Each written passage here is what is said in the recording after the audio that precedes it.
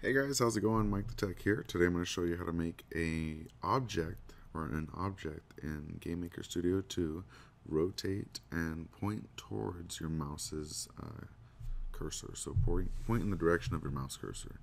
So I set up a blank project, called it rotation, and I imported a sprite for the player, which is just a ship. You can use whatever your player happens to be.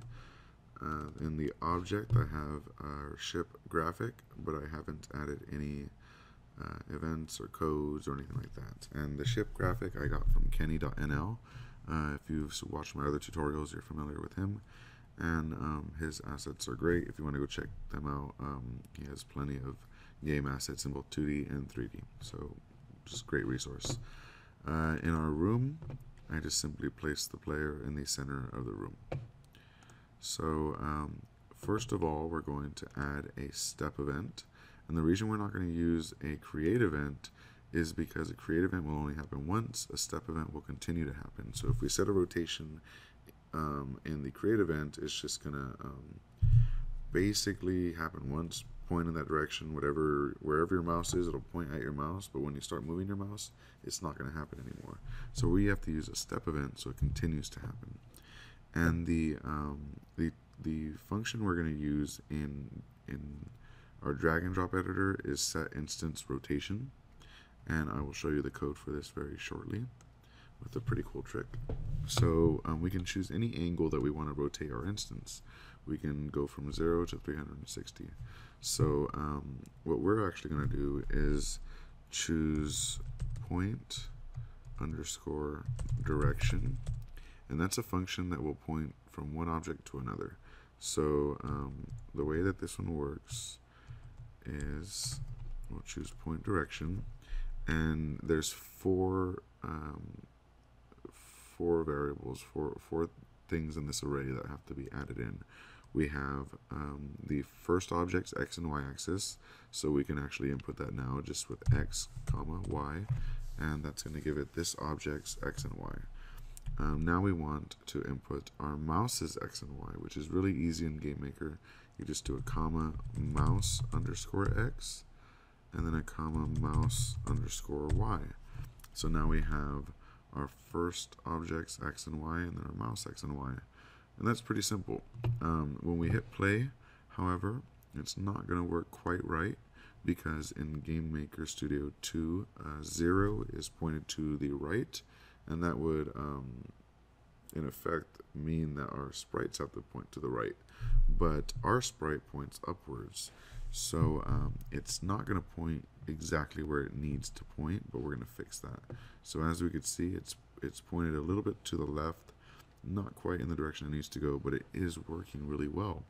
When we move the mouse, we can see that the object is rotating properly and very quickly. So that's good. That's very good news. But what we're going to want to do is after it gets this number, we're just going to manually adjust our rotation to whichever extra push it needs. So a little bit to the left or a little bit to the right. So you can play with this yourself if you'd like to. You could say plus 90, and then if that doesn't work, plus 180, plus 270, or minus numbers. In our case, our sprite is pointed up, so we use minus 90, and that will subtract 90 from whatever number it happens to get here. So if it returns 180 degrees, it subtracts 90, and it becomes just 90 degrees. So we'll hit play, and we'll make sure this works before we move on. And if you're just doing drag and drop, you're pretty much done here. This is going to work for you really well. But if you want to learn the code behind it, stay tuned. Alright, so now we can see that our ship is pointed directly at the mouse. And if you leave the play area, it's not tracked, just like it shouldn't be. And then when you're in the play area, it is tracked. Perfect. So now that that works, we can do something kind of cool.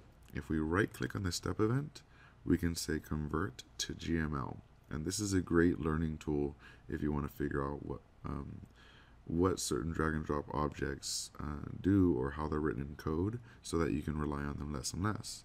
So after we've created our our drag and drop setup here. We'll go to convert to GML and hit OK. And now we have our GML script. So I'm going to comment this and say, well, I'll put 2 backslashes or forward slashes and say rotate to mouse. So the way that we do this is the instance rotation drag and drop block is simply adjusting the image angle function. So image angle, that's our instance's rotation. That's pretty much all it is. So we just write image angle equals, and then exactly what we put in the drag and drop box.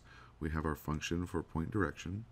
We have our object's x and y coordinates, and we have our mouse's x and y coordinates, and then we subtract 90 to manually fix that adjustment for our sprite.